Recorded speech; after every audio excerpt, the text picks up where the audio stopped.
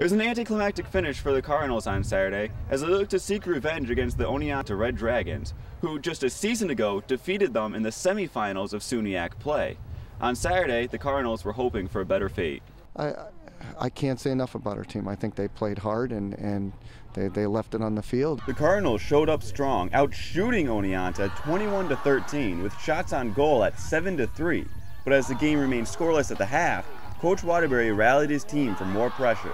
We just tried to make a few adjustments, tried to tweak some angles and see if we could get behind them a little more, and tried to do what we were doing positively. For most of the game, Plattsburgh was down senior defenseman Brandon Levine, who popped his hamstring earlier in the first half. But Plattsburgh's offense was key and was successful in getting behind Oneonta, forcing 13 corner kicks to Oneonta's 3. I thought we were dangerous. You know, you knew it was going to be a low-scoring game, even though both teams are high-powered offensively.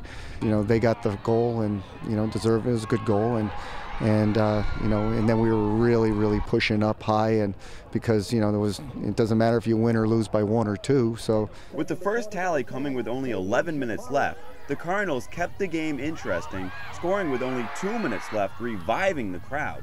But it wasn't enough. And as the SUNYAC Conference was collectively 12 games under 500, despite the Cardinals' 17-2-1 record, they did not get a bid into the NCAA tournament. And you invest a lot into it, and you lose a game like this, and it's going to hurt. Now remember, it was only a month ago that the Cardinals were riding a hot streak into SUNYAC play, but Coach Waterbury was concerned that they may have been overrated. After Saturday's game, he said it was finals week for the Cardinals and they had done their homework, but they just came up short. In Plattsburgh, Greg LaChapelle, Cardinal Sports Live.